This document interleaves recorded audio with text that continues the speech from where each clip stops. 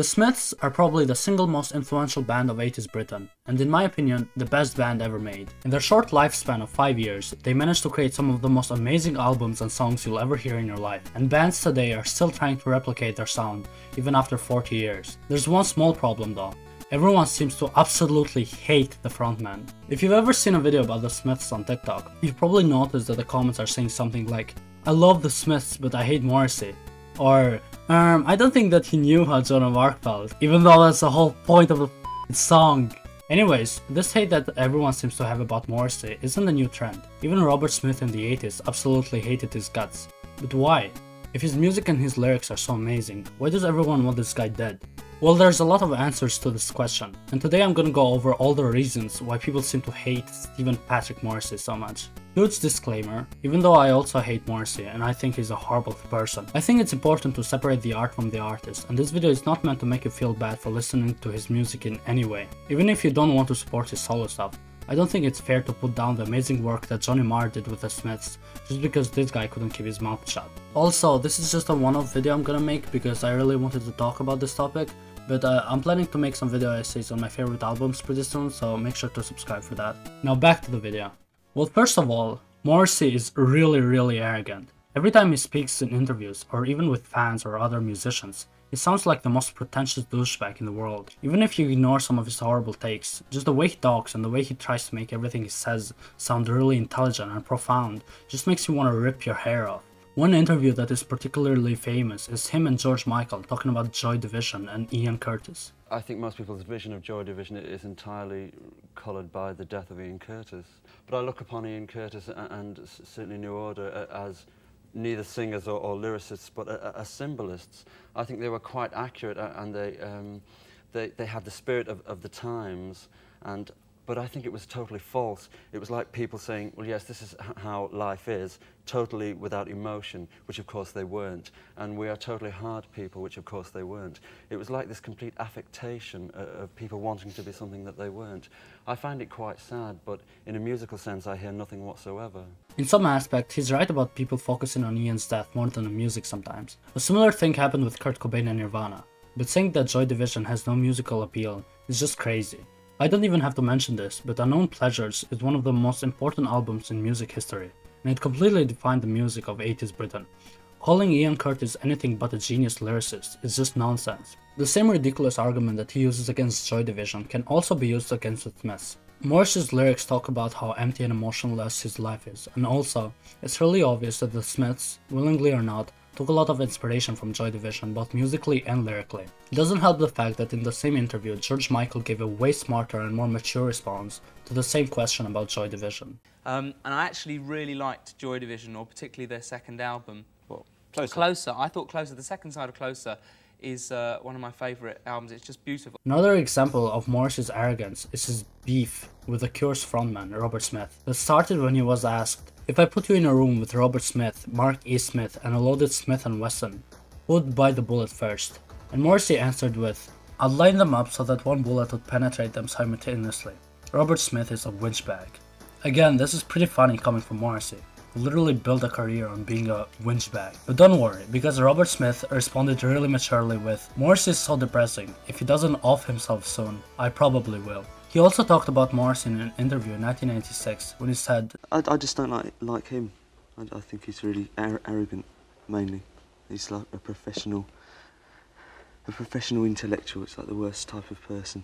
After that, in 1997, Morrissey responded with his famous, "I do not like The Cure." Yes, I do not like The Cure. No. I have never liked The Cure. Why have you never liked The Cure? I do not like The Cure. I believe it's mutual. Later, when Disintegration came out, he made some comments about how he disliked that album too. But recently, in 2019, he apologized to Robert Smith by saying, "I said some terrible things about him 35 years ago, but I didn't mean them. I was just being very Grange Hill. It's great when you can blame everything on Tourette's syndrome." So at least that beef is squashed, but I'm pretty sure Robert Smith just kind of forgot that Morrissey existed in the last 30 years. Anyways, you might look at all of this and just say, that's it? He's arrogant? Every musician is arrogant, who cares? Which I would agree with.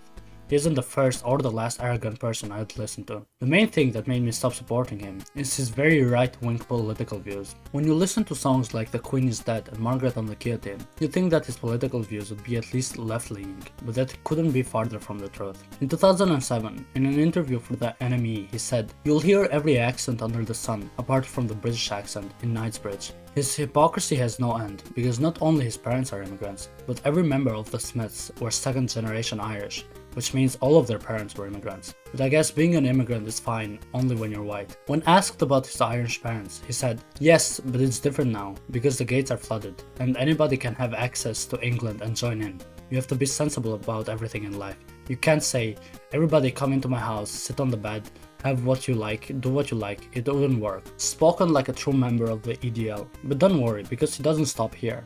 In 2019, he got some backlash for wearing a For Britain badge on Jimmy Fallon's show, to which he responded with, "Everyone ultimately prefers their own race. Does this make everyone racist? He just cannot stop digging his own grave."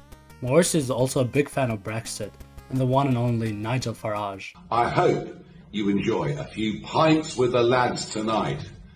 Up the Ra!" Up the Ra, Nigel. A lot of people look at these controversies and feel sad about how Morrissey has changed from his earlier years, but that's just not true. If you actually look into his political views in the 80s and 90s, you'd see that he'd always been a hateful prick, all while he was thinking, "It's so easy to laugh, it's so easy to hate, it takes guts to be gentle and kind." There's this great article by Mungle Media that I'm gonna link down below, which inspired me to make this entire video.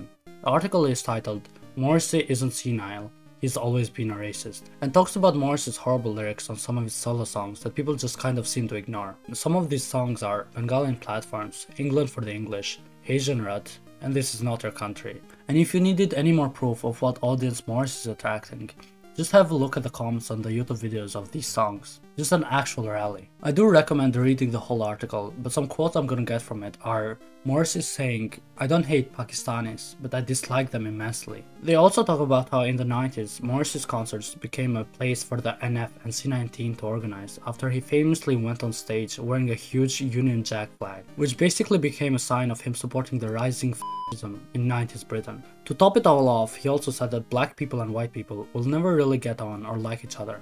But how can he say all of this horrible stuff, you might ask? I thought he was vegan. Don't worry, because he didn't forget to use that as a way to support his far-right policies. In 2011, in response to the far-right attacks in Norway, Morrissey said, "That is nothing compared to what happens in McDonald's and Kentucky Fried shit every day." And also, he wore an Animal Lives Matter shirt when the BLM protests were going on. He uses veganism as a way for him to make an excuse for his hate towards minorities, something that's called white veganism. A clear example of this is him saying in 2010, "Did you see the thing on the news about their treatment of animals and animal welfare? You can't help but feel that the Chinese are a subspecies." Something that he refuses to apologize for, just in case you thought he felt bad for his words. There's like a million more examples of Morrissey being a hateful and horrible person, and I don't think anyone is that surprised it turned out like this. The main reason why I wanted to make this video isn't so I could play devil's advocate with Morrissey. He is and always has been a horrible person, and I don't think that's up for debate.